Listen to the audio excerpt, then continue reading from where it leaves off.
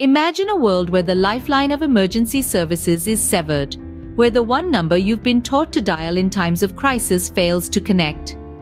This was the chilling reality for millions across 4 states late one Wednesday, as reports of widespread 911 outages flooded in, leaving law enforcement agencies scrambling and the public in potential peril.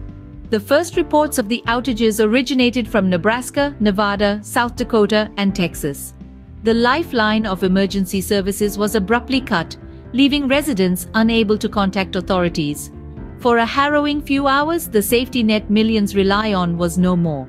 Local law enforcement agencies reported a full statewide outage in South Dakota shortly before 7 in the evening local time. In response, Rapid City Police offered locals alternative phone numbers to call for first responders, and service was restored about 2 hours later. Simultaneously, in Nevada, Las Vegas Metropolitan Police reported a 911 outage impacting the public's ability to contact them. The locals were urged to dial 911 on mobile devices, which dispatch was able to see and call back, while calls from landlines were not working at the moment. By 9 in the evening, calls were working again. Meanwhile, in Nebraska, Sarpy County 911 shared that some wireless carriers were not able to reach 911. This issue, however, was resolved about 3 hours later. Across the border in Texas, Del Rio police reported that the issue was with the carrier and not the city of Del Rio systems. As the night wore on, the outages were gradually restored, and by the late evening, the lifeline was back.